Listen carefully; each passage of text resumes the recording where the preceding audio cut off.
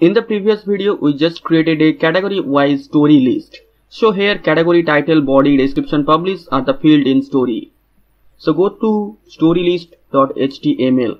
Here is a for loop for grabbing the stories. Okay, so x.title. This is for the story. This is for the story title. Okay, just save it and here add a h tag. So do some basic design. So add a class margin top. So type mt3. Okay, now save it. Now run the localhost. Okay, go to browser and type the localhost. Okay, so go to admin. Go to stories. Here add a story at first. So I just select a category Raskin Bond and title of the story is this.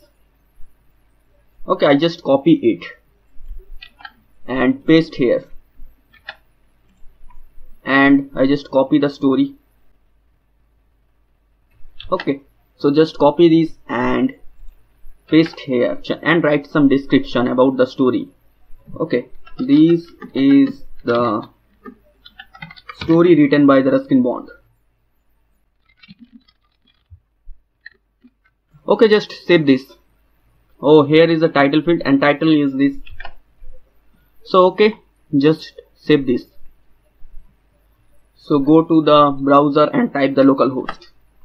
Okay, you can see now the story name and the description of the story. Okay, here I am going to create a detail page of the story. Okay, when any user click on the story title, then he will go to the detail page of the story.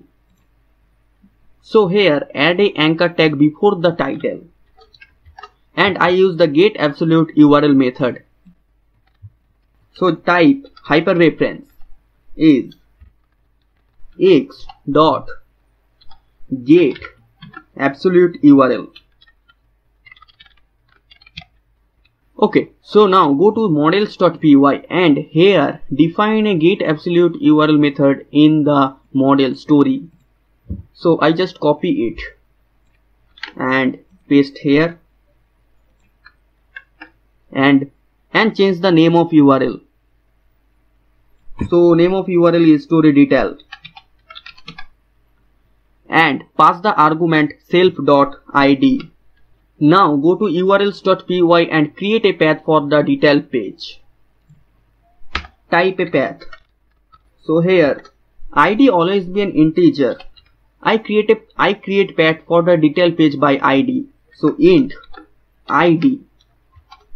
id is an integer and type the function name views.storydetail. I will create it and name of the URL is story detail.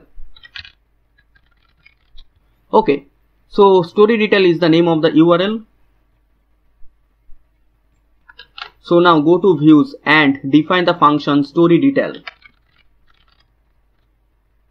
Story detail function takes two arguments. One is request and other is ID. So pass the two argument request and ID. And next create a variable story. This story variable will store the particular story. So get object or 404 and grab the story model and filter by the ID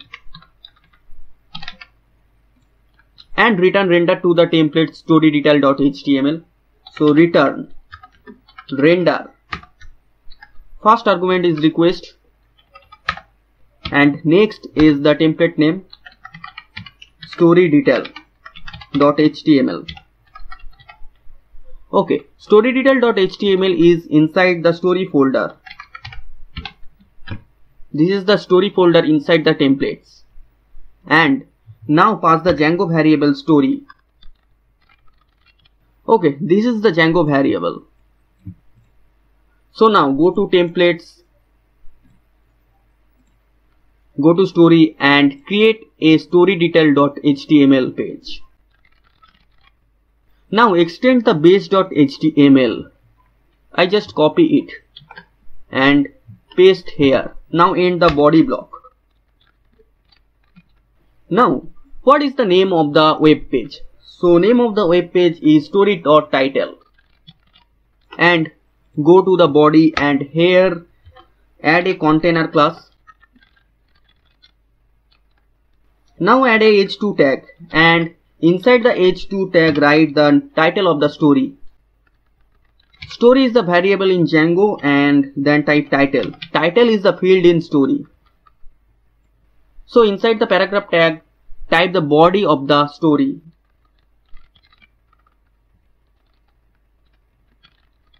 So you can add a class lead. Okay.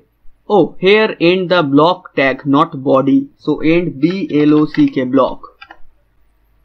Okay, so now run the localhost python manage.py run server. So go to the browser, and this is the selfish giant and this is the description. Okay, go to the detail page, the selfish giant. Here is an error. This is not an error. The page not found the story. Just check it slash and go to urls.py. Oh, here add a slash. Many time it may not work for this, so just save it. Okay, so go back, refresh it and go to the selfish giant. Okay, it will work. So you can now design it. So go to storydetail.html. Here add a class text center for the center of text. Okay, so go to base.html. Here I want a dark navbar, so just remove it and type dark dark. Remove the light and type dark dark.